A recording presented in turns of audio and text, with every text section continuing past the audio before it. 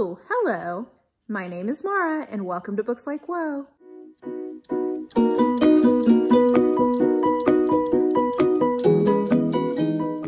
Alrighty, so it is time for me to do my quarterly check-in of favorites, whatever I call this. Basically the best books that I read in Q2 of 2020. So I do this video 3 times a year for Q1, 2, and 3. And, well, first let's pause and have the requisite, like, oh my gosh, how has half of 2020 gone by? But also, how is 2020 still going?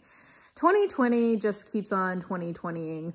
The day I'm filming this, Kanye West announced that he was running for president. So, like, I just saw that and was like, yeah, that checks out. Like, that checks out for 2020. Anyway, you may hear kitties in the background. They've chosen this moment to finally play with a toy that I got them that I've been trying to persuade them to play with because it's got like treats in it. And I think they'll like it. So you may hear some noise from that, sorry. So anyway, in Q1, I had 6 books that made my favorites of that quarter. And those were Undercover Bromance, Jane Doe, A Princess in Theory, The Light Brigade, Demon from the Dark, and Network Effect. In Q2, I have 7 books that I am going to talk about. So far this year, I have given 13 books a 4.5 or 5 star. And if you don't know, on my rating system, a 4.5 star means a favorite of the year, and a 5 star is an all-time favorite. So 10 of those 13 are 4.5 stars, which are ones that I would consider to be favorites of the year. I'm not sure that they'll end up being like all-time favorites, but they're definitely favorites of this year.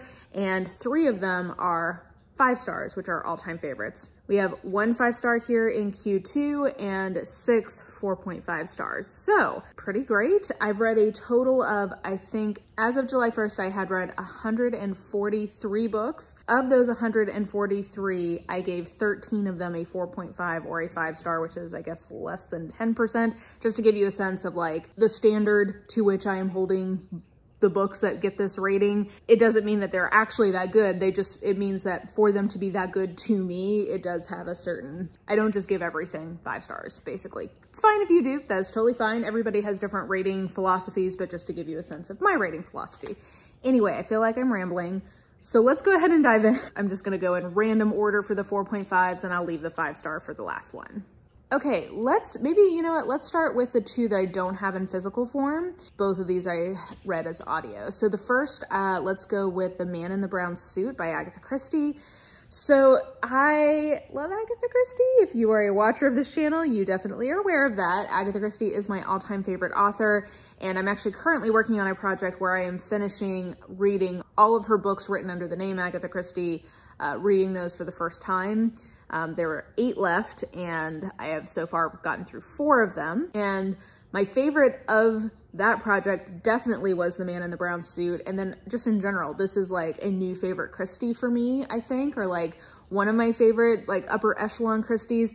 And that is because this is my favorite of her sort of thriller type books she writes. So Agatha Christie is definitely known as sort of a whodunit classic mystery author.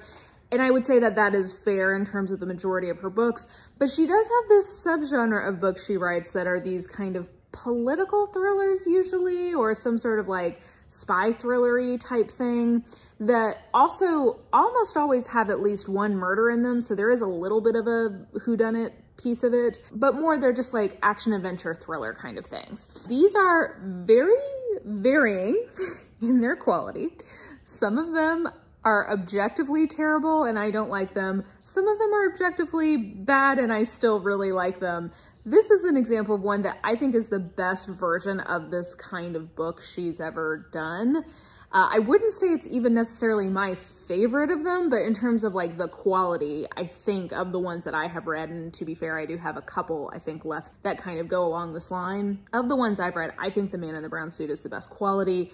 The kind of setup for this is this young woman named Anne Bedingfeld. Her father has passed away. She's kind of the genteel poverty kind of thing that you see a lot of in the 1800s / early 1900s British literature. So she's from a good family, but she doesn't have any money. She's kind of trying to figure out what she's going to do, and she happens into this kind of international political plot that has her on a boat to South Africa, and thrilling spy hijinks ensue from there. And I would warn people that this is definitely a book of its time, because I believe this was written in either the 20s or the 30s, in terms of definitely later in the book when you actually get to Africa, there is a lot of sort of like take you out of the book cringe, casual racism, casual like ideas about imperialism and colonialism and all that kind of stuff that just hasn't aged well. I don't think it's usually in the voice of the author. Like, the most egregious perpetrator of this ends up being a bad person. So take that with a grain of salt. And that honestly is what kept me from giving this a 5-star, because it just sort of took me out of the book. And before then, I was fully in the mode of like jolly japes, like this is a fun Agatha Christie being really silly, but really fun, because her political intrigue in these books is always nonsense. Like it always makes no sense, but she just sort of sells it. It's fun. Like these are just really kind of lighthearted versions of an Agatha Christie usually. And because she actually wrote this after she came back from like a world tour that she went on with her husband and his boss, like she had just come back from basically going like around the globe and traveling to the places that she's describing. And I think she evokes travel in this time period in a really engaging way. So these are places she's actually been to and has like affinity for. I think that piece works really well. It is not a perfect book, and I would give those just as content warnings. If that's something you don't want to deal with, that is fair enough. But I really ended up enjoying this despite that coming in at the end, and definitely it's my favorite of that project so far.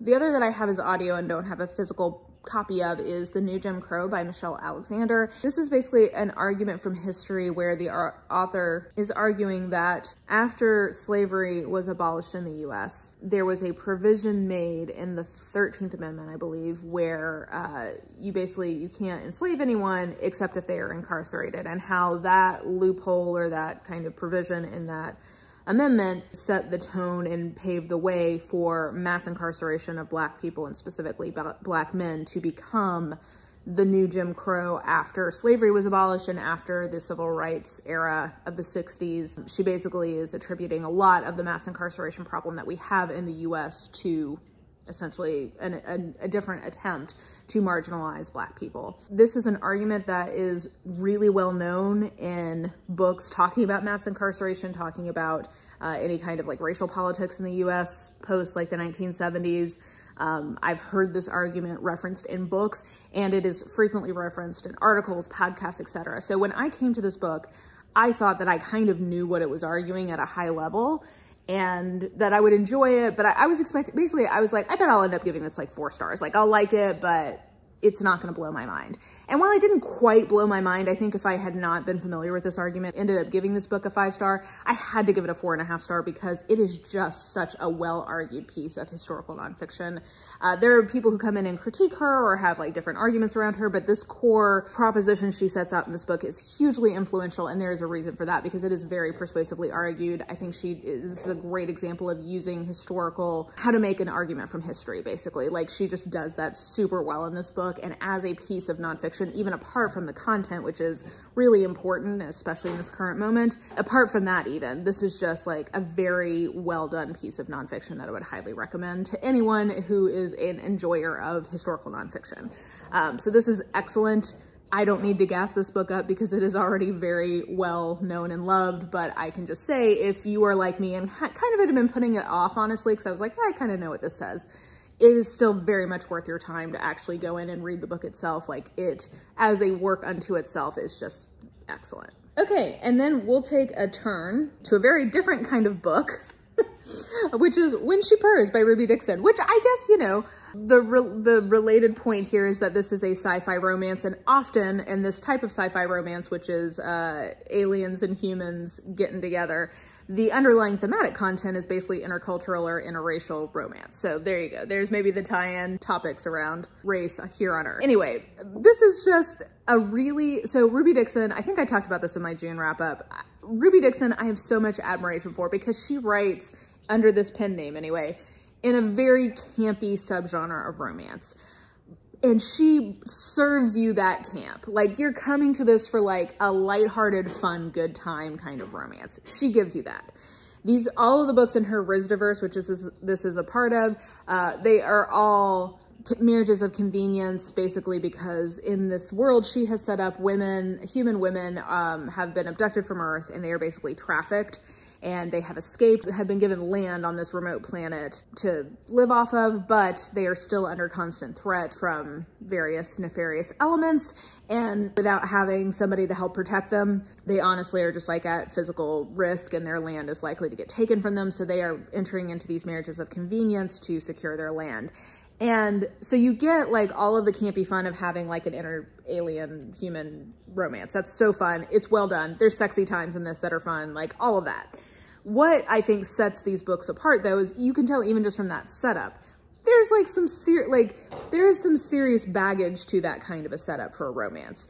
And in a lot of these, the authors kind of just deal with that in like a more cursory way, like they don't really get into it. Ruby Dixon, like really, I think, insofar as this kind of book allows, explores and examines trauma. That is really like the thematic content of these romances, is people who have experienced trauma, who are outcast from society and have been like physically, sexually, emotionally abused, just no getting around that. She takes those themes and like that is what these romances are really about. They're not, are they gonna get together? Because they're marriages of convenience. They're getting together. It's about like, can they work through their past baggage to really have a true relationship? I just think she does that really well. And in this one, both the heroine and the hero have that kind of past story of being enslaved in different ways. And so they both have baggage from that. They're both really nice people who like just had a really big misunderstanding. He comes from a species of aliens that's very akin to cats. His attempt to court her, she did not receive, and so she thought he was threatening her, but he was actually trying to like court her because he like would kill things and bring them to her doorstep. I just love that. So anyway, it's campy, it's fun. So you have all of that, but then you have them also just like working through their history. I just think that these are great examples of having fun romances that are campy, that are just like kind of over the top, but can actually still be infused with like genuine pathos that is not cheap. So anyway, I really admire what Ruby Dixon does. I think these are fun. If you're looking for something fun, light romance, sci-fi romance that actually has like some real shit going on in them, this is great. And you know, we'll go on a similar note here of a romance kind of book that has real pathos to it. And we will say that Beach Read is a romance, but I think that it definitely straddles the line between general fiction and romance. Like, it's a romance. Like, it has alternating points of views between the hero and the heroine. It has the romance is like one of the main plots. It is a romance, but again, I think this is one that I've seen several people who pick this up expecting something sort of like rom-com-y, light and fluffy, being taken aback at like how much emotion is in this. This definitely made me cry. I think it made a lot of people cry. And it is, you know, I don't think this cover is wholly misleading because there is a very light touch to this romance, like, and it's funny. I mean, at least it made me laugh. Humor is always subjective. It's a funny book, and it does have a very easy breezy kind of prose style. This makes me want to read more from Emily Henry, to be totally honest.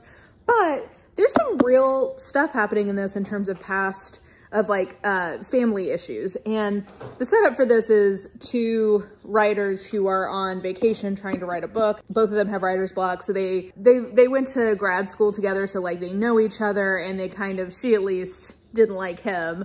And they kind of have a past history where he looked down on her for being more into romance novel stuff, and she kind of thought he was a lit-fic dude bro who was just really pretentious. So they agreed to swap genres. So for the summer, he's going to try to write his version of a romance. She's going to try to write her version of a lit-fic book.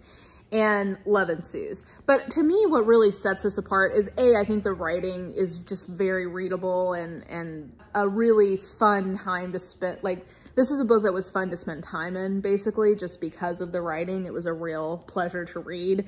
And then for me, I mean, both of them have like daddy issues, basically. And for me, I really connected with the heroine in this one because her daddy issues stem from the fact that her father has passed away. She had a very specific idea of what their family life was like. And when he dies, she finds out these secrets from him that completely recontextualize how she has always seen her family and how she always saw him. And my father passed away a year and a half ago. Wow, actually coming up on 2 years now. Wow, that's crazy. Where does time go? And I think she captures a lot of what is very hard and confusing about the death of a parent. I mean, luckily in my case, I didn't find out like secrets my dad was keeping, but it does, I think one of the things she really captures is that when one of your parents dies, it really does change your existing family's dynamic.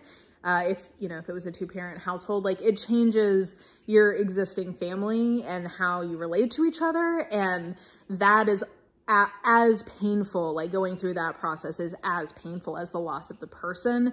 And I think she captures that really, really well, and in a way that I don't think I've ever seen in a book before. So I felt very seen by that piece of this, of like, yeah, part of what is painful is not just, this person being gone, but like your existing family isn't the same anymore. Like it's just, you have to have new traditions, new ways of relating to each other, new ways, going through the process of someone dying changes, like brings out different sides of people, and you have to like kind of contextualize how you think about people in light of that. Like it's just, it's a painful process. And I think she captures that really nicely. And to me, that was what took this from a 4 to a 4.5 for me, was that I thought there was a real emotional resonance and truth to her dealing with the loss of a parent. So anyway, this is a romance, like it's really good. If you want a romance that does have some like real emotional heft to it, like you're gonna have this is overall a really fun book. Like I enjoyed this, but I did appreciate those heavier elements because I thought they really rang true.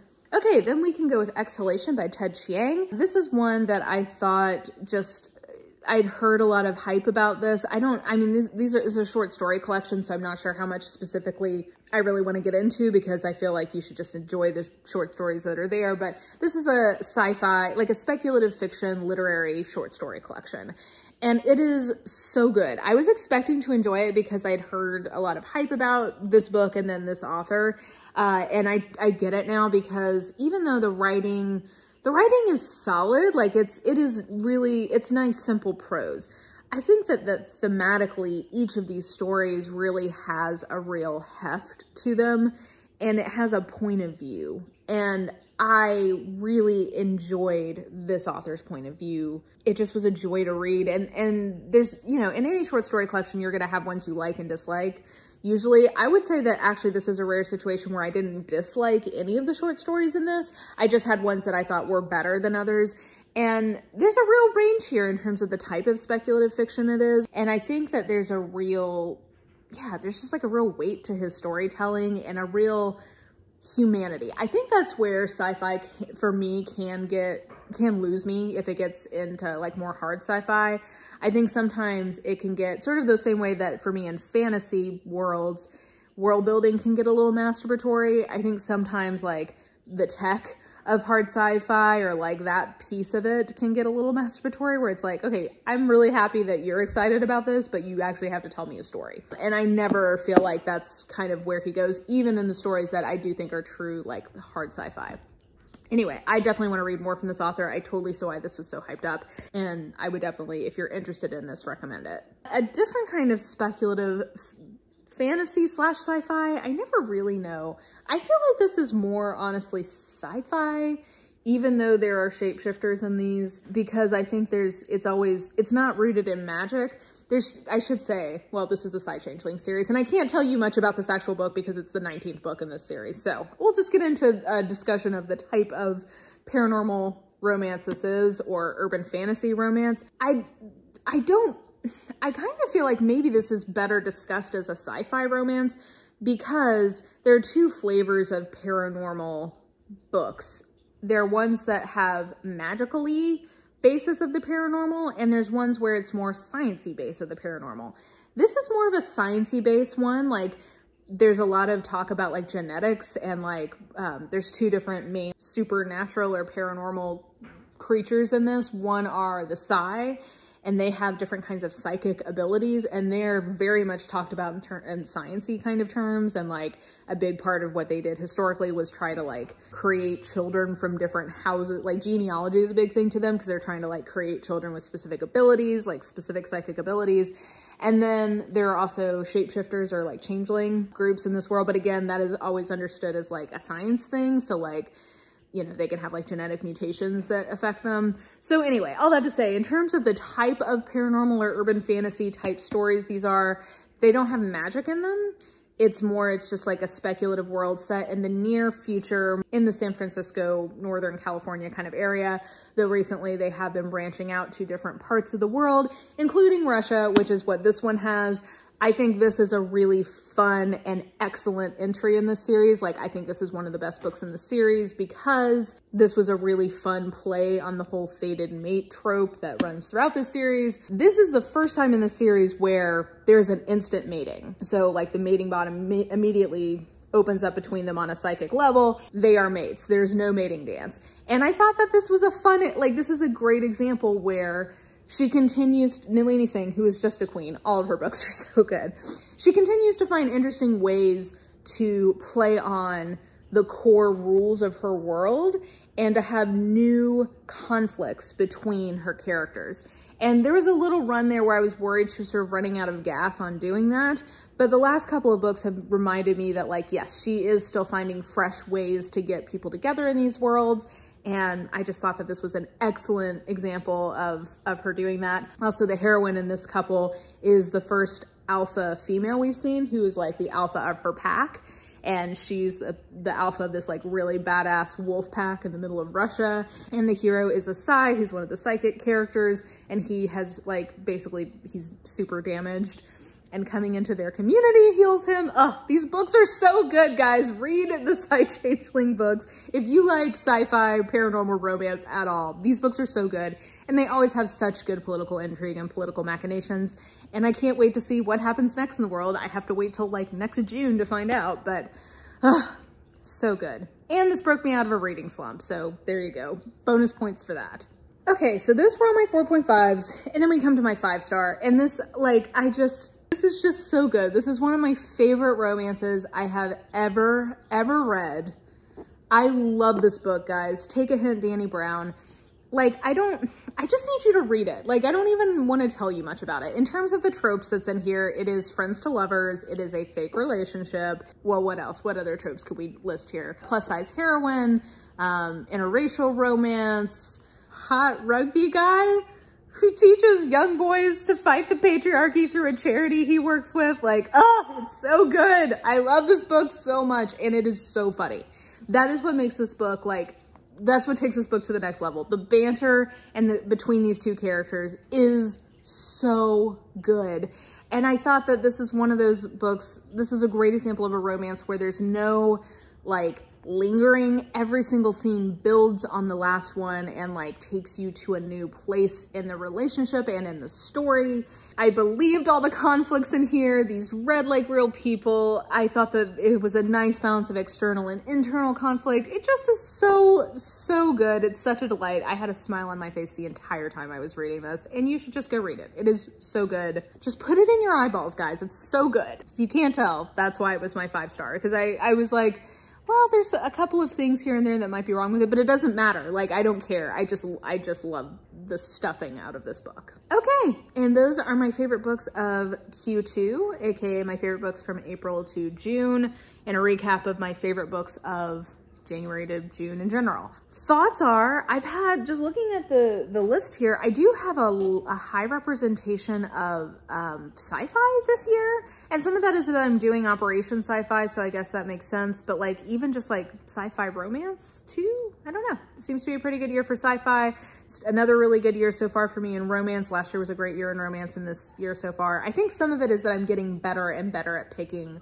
the books in that genre that I know I'm gonna like. But I feel like it's been a really good year so far in terms of reading, so hopefully we can keep that same energy into the back half of the year. Here's hoping. So let me know some of your favorite books this year so far. What have you been enjoying? What have you been loving? Let me know that in the comments below. And yeah, I think that will do it for now. So if you enjoyed this video, please like, subscribe, follow me on the social medias if you are so inclined. I have all that information listed in the description box below, along with a link to register to vote. And yeah, I think that will do it. I hope you are having an absolutely lovely day today, and I will just talk to you soon. Bye.